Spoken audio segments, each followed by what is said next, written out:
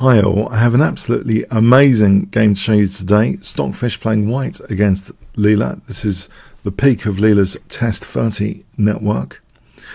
So in this round 145, it's 200 games I believe, of the Winter Classic final. It's a 10-minute time control with 10-second increments. We had in the opening e4, knight to f6, the Alekhine's defense, named after Alexander Alekhine, a great world chess champion. Now here is the end of the book given to both. Knight f3, d takes, knight takes e5, and here Leela, by chooses to play in a rather provocative way here.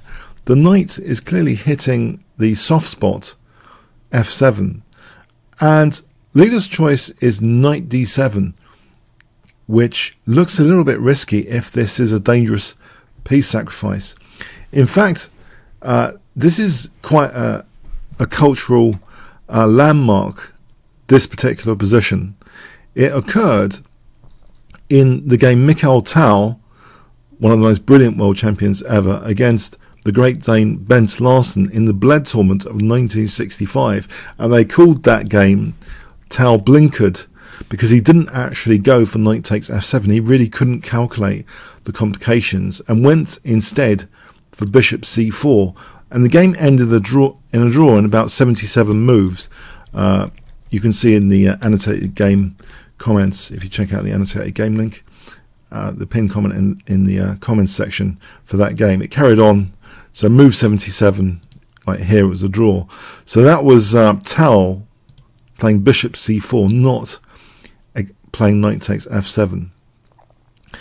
A year later, Fischer, though, in a 5-minute game, seemed to have researched the position and actually did play knight takes f7. In the Fischer game, this proved very, very dangerous. What happened there was king takes, check, and Fischer played a kind of testing move, not c4 like this game, but queen g4 check. And it would have been interesting perhaps to see king f7 rather than the king going to d6 to really test Fischer's preparation. After king d6, Fischer smashed to smithereens Bent Larsen, but it was a blitz game. Let's have a quick look. So white gets the piece back, and now knight c3 offering d4, and it's encouraging white's development, losing d4 with the king in the center, another piece developed with tempo, and here another pawn sack for another piece to be developed with tempo against the king, and the rook coming to the center. It's a dream opening for white, absolutely crushing knight b5. Perhaps this is one of Bent Larsen's most crushing blitz defeats to Fischer ever. So black had to resign here basically. As an example, e5, knight takes c7, bishop c5 is checkmate. Yes, it's absolutely a hopeless position. So Fischer took up the gauntlet, basically. And by the way, a shout out to this major Stockfish fan who sort of says GM Fischer, as though Stockfish is the the computer equivalent of Fischer. Okay, so playing on the Fischer name. Stockfish, I guess. So anyway, here, so knight d7 was played. Now Leela could have played in the chess-based live book. c6 seems to be a solid option.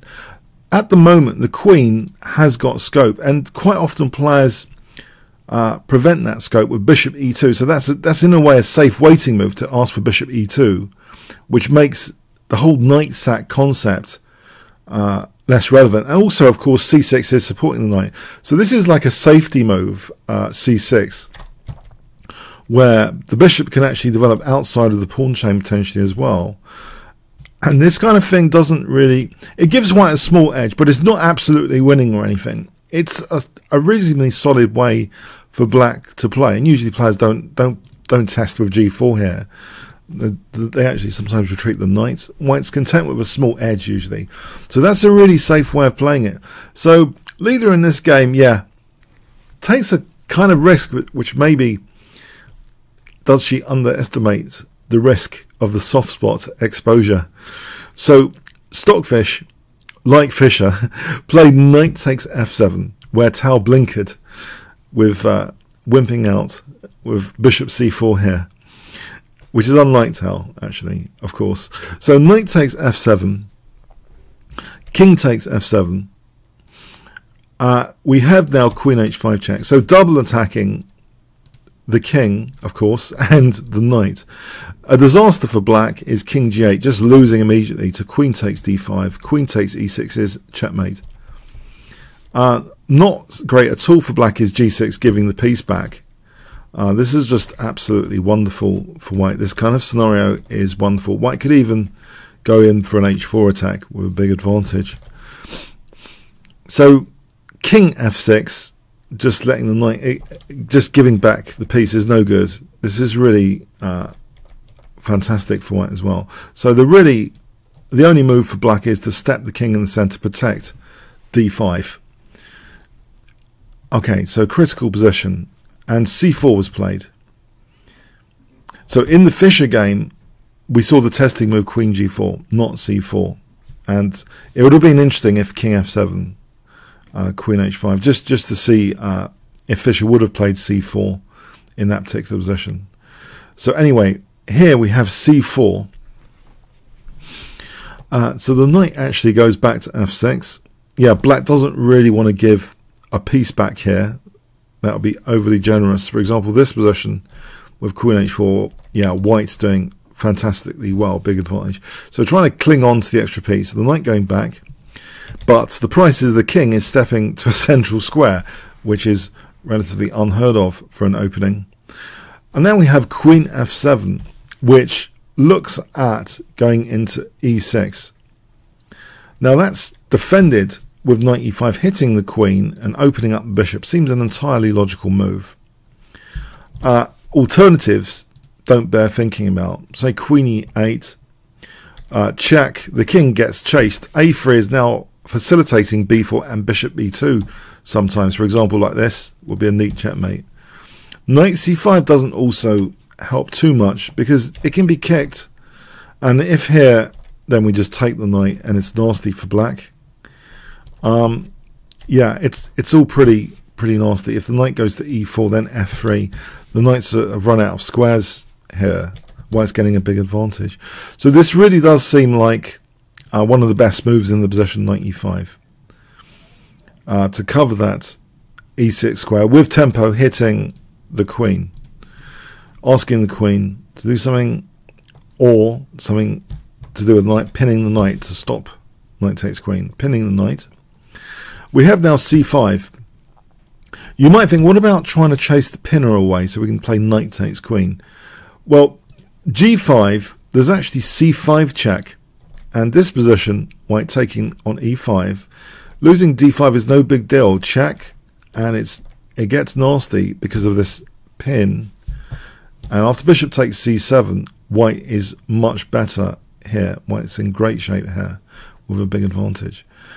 In this line, by the way, here, if king b6, then queen takes d5, and that very nasty pin against the rook. Well, it's massive advantage there, of course. So c5, very logical move. Knight c3. If d takes c6, black's pieces spring into life with a vengeance because of check, which actually protects the knight. Now that pawn's not shielding that rank, and this means actually that here, after king takes c6, the knight hitting the queen is pretty nasty. The queen's kind of trapped on f7, and if white's forced to play a desperate looking move like that, then we just take the queen off and black's got a big advantage. Here, if bishop takes, then it's check, and then bishop e6 again checkmates in a way the queen, and this doesn't really help white. Black can sack the queen now and take that big advantage. So white has to be very careful. So knight c3, not taking en passant. We have a6, because there's a big threat of knight b5 check here. If bishop d7, there's an intrigue with, actually the point here, knight b5, to deflect the bishop away from e6 is important. So we take this opportunity instead here with a big advantage, pinning the queen, and yeah, and sorting out the business with any counter pin before taking the queen. Lovely, lovely. So a6. So b4, very violent move from Stockfish. This is really Stockfish's cup of tea, this position, to really kind of solve it like an elaborate chess puzzle with a kind of brute style approach. Brute force style approach, not absolute brute force, because chess isn't the solved game. When I say that, I mean putting a lot of computational effort into it.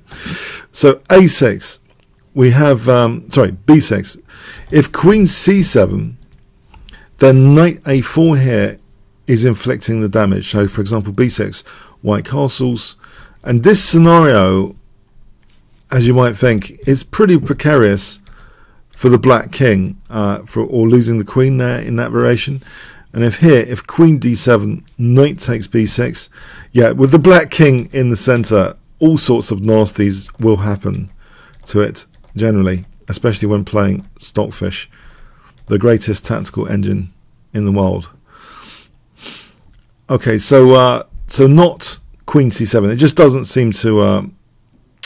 Not queen c7 either. Let's have a look. So knight, as we saw, knight a4 there, and c takes b4, c5 check, and then knight a4. This threatens now knight c4 check, so that puts pressure on the pin, and this is just devastation as well. This kind of scenario is absolutely devastating. Okay, so not too many choices really for black here. So b6 was tried. Bishop d3.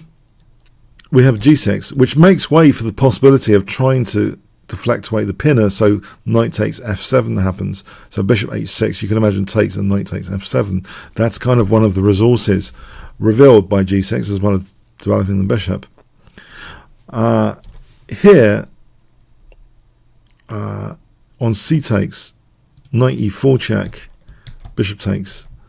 This is nasty for black. Bishop f5. And it's crumbling there. This is great news for white. So g6, b takes c5, b takes c5. The king doesn't really want to come out to play under any circumstance. This is just a nightmare. Doesn't bear thinking about. Just end up winning lots of material. So yeah, the king has to stay put there and hold on to that knight for dear life. So rook b1. This is the intriguing thing. Rook b1 tactically, from a tactical philosophy perspective, and that's something I've got a few people who kind of underestimate tactics as if it's a mechanical process. It's not, because we can't really calculate that well. So I believe there's a big role of tactical philosophy, as I call it. And here, I think one of the philosophies we can sort of deduce from Stockfish is that it's trying to cover the king escape squares in this position. And if it actually entrenches a rook here, by covering escape squares, you're halfway, or more than halfway sometimes, towards constructing mating possibilities. So this is a really dangerous idea, because the bishop's kind of an overworked piece anyway, trying to cover e6 in this position as well. So this is a really interesting. Rook g8 was played. This is a really fascinating position. If queen a5, then bishop takes, and king d2 protects the knight. A really elegant move, and makes way for the king to be in real trouble. This really crashes through for white, winning material. If rook a7, this is another example, and white castles bishop h6, white can just take on e5 check, and this position is crushing whatever black does. For example, here, this is the way to go. It's absolutely crushing scenarios where the king gets hunted down. If we look at this again, this is a fascinating line, I thought, to stop rook b7 from white. Here, if king takes d3, then knight e4 check, d6, taking here, and this is massacre time as well. Okay, yeah, so there's a wealth of variations here to do with queen a5. Very interesting to check out. So rook a7 is another alternative. There's a line with rook c7. Oh, that was in the deep line, forget that. Okay, so you get the gist. So rook b1, rook g8. Oh, there's one other point. Let's try the deflection with bishop h6. Here, there's actually rook b7, believe it or not. This shows the tactical ferocity of the position.